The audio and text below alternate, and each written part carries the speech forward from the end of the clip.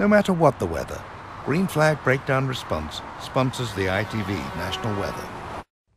Hello again. Well, we have seen a mixture of sunny spells and heavy thundery downpours throughout today. And looking ahead towards the rest of this evening, well, if you are out and about, still a chance of a few showers across eastern and southern areas. And once again, these could be heavy and thundery in nature. But for the rest of us, a rather decent end to the day. Then gradually overnight, for most of us, it will become dry with some clear skies low towards dawn. The next system will be working its way into Northern Ireland, and that sets the scene for tomorrow. Now, the further east that you are, you will stay mostly dry for a good part of the day with some bright or sunny spells, but outbreaks of rain will be affecting western areas.